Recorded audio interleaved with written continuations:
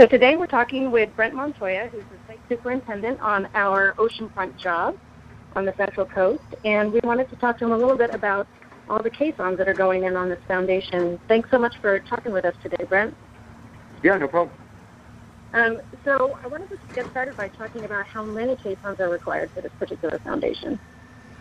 Well, yeah, on this particular job, we are putting in 40 caissons of various depths. We have 4 different caisson designs, which are labeled A, B, C, and D per the plans, and they have different diameters on them, and those different piles also have different depths of drilling that we're trying to accomplish. Why do we need so many caissons at that particular job site? Well, the thing is about it is the deck is a podium deck on it, which is an all concrete, and there's also a base flood elevation that we're trying to achieve, meaning that because we're on the ocean here in a seismic event or a tsunami event, the water table could rise and probably will rise. So this house sits about 4 to 5 feet above that high point of the base flood elevation.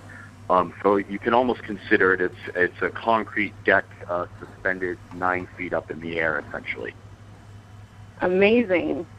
So how does a soils engineer determine the correct depth when you're drilling below the water table like you are? Well, the soils engineer comes in and geologically tests everything and takes test holes and pilots, and then he comes up with a soils report. And per that soils report, it gets shipped off to the structural engineer, and he works with that information and comes up with the size of the piles or the caissons and the depth of them to ensure that in a seismic event, this large concrete structure above it will stand. Wow. So tell me some of the unique challenges of drilling caissons on the beach versus creating a caisson web on a hillside. This job has a lot of challenges in the sense that it's all sand. You have a very high water table being right here on the beach, and you're pretty much surrounded by water. So we have to do what's called a wet drill process where they use a drilling fluid to stabilize the hole. So what we do is where we're going to drill our hole, we pinpoint it with the surveying, and we have a pin stake in there, and then there's a large bucket type auger drill that goes ahead and starts drilling that out. Well, we build a berm around the whole entire caisson cage. We fill that with this thick fluid. It's got a real high viscosity rate on it. And what that does is as they're drilling and they're pulling out sand material and getting, you hit water about 4 to 5 feet in the ground here.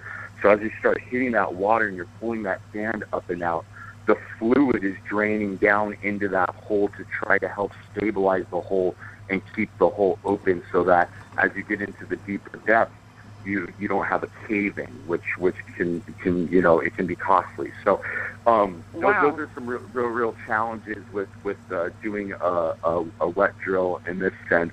And then the other big challenge I would say is the 60-foot deep ones, because you have a 3-foot diameter cage that is 60 foot long.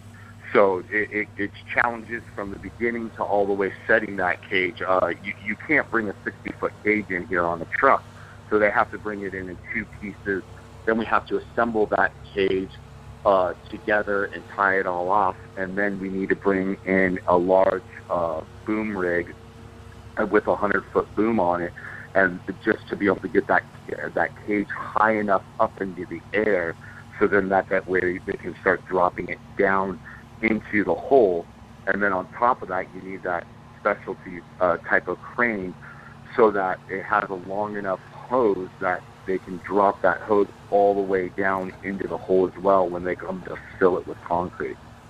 Incredible. So do the cages themselves need to be made of a different material, or does anything need to be added to the concrete to protect the caissons against potential saltwater damage? Well, yeah, we use a Zypex, which is a rust inhibitor, and then we're also using a Hydramix in some areas of the concrete work, but specifically for the caissons, we're using a Zypex, which goes ahead and makes it denser so that your rebar doesn't rust out on you, essentially.